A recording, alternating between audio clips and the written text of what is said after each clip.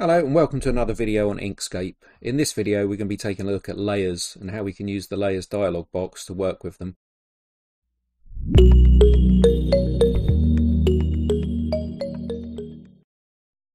So what are layers? You can think of layers like panes of glass. You can add elements of your image to each layer and then you can stack them on top of each other to build up an image.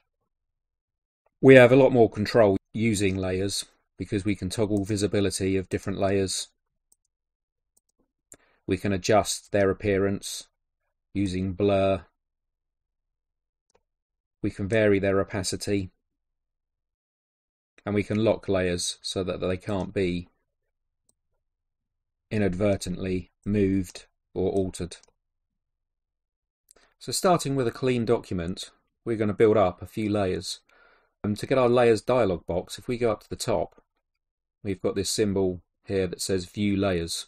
We can either click on this, which will bring up our dialog box, or we can go into the Layers tab at the top, come down to Layers and click on there. So now we've got our Layers dialog box. You can see that we already have one layer available. So if we get our ellipse tool, we drag out an ellipse. I think we give it a stroke just so we can see it, and we'll add a number to it. So there we have an element to our layer. So up in our layers dialog box you can see that we've got an eye and a padlock. So the eye just toggles the visibility of the layer and the padlock locks the layer so we can't move or interfere with anything that's on the layer. So if we want to create a new layer, we can come down to this plus on our dialog box, click on the plus, and we get a small box appear. In here you can change the layer name and you can say where you want the new layer to appear. So at the moment it's set to above the current layer. We can have it below the current layer or as a sub layer of the current layer. So we'll stick with above for the time being. So we'll add a layer. So as you're going to see up in the dialog box, we've added a new layer. When you want to add elements to a layer, you have to make sure you've got the layer selected.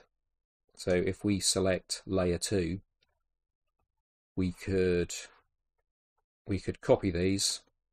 With layer 2 selected at the top here, we can paste and we just change the fill color, and we call this, change this to 2 so that we've got, so now we can see what's on layer 1 and what's on layer 2, and it looks like I've put this layer 2's item on layer 1. And what we can do to rectify this is if we select everything that's there and we right click, we can come up to move to layer.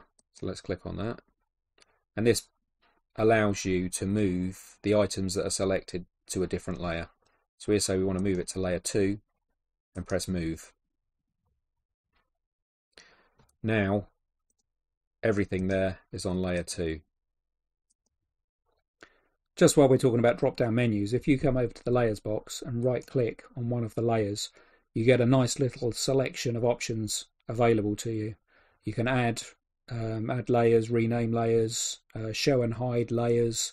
We've got locking options, and you can delete or duplicate the current layer. So it's just nice bearing in mind when you're working with the layers. So we can take our layer 2 bits and bobs, actually we'll group those I think, and we'll group the stuff in layer 1. So let's create another layer.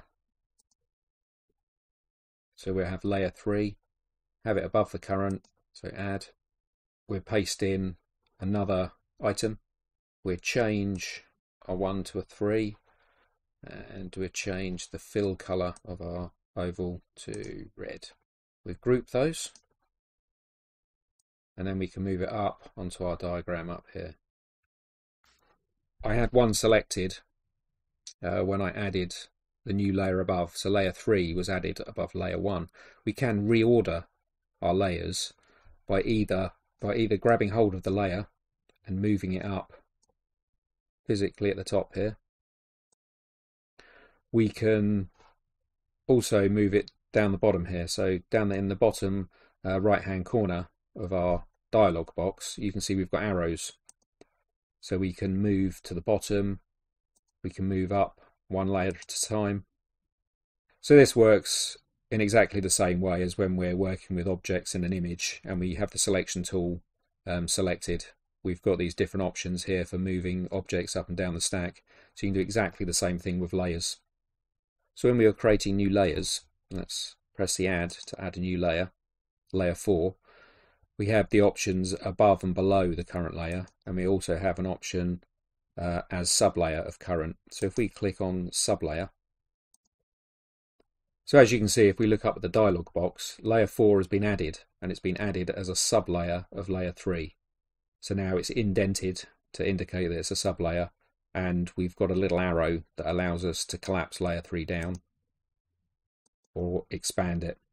Okay, let's get our layer 3 item, we'd copy that, we go to layer 4, we'll paste it, got our selection tool, we'll change this to 4, got our selection tool again, so I'm going to just change the colour of 4, I'm then going to get the selection tool and I'm just going to shrink it down a bit.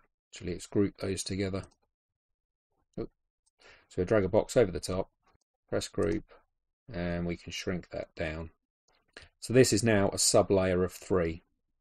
We can see that it's a sublayer of 3 if we click the visibility or toggle the visibility of 3 on and off.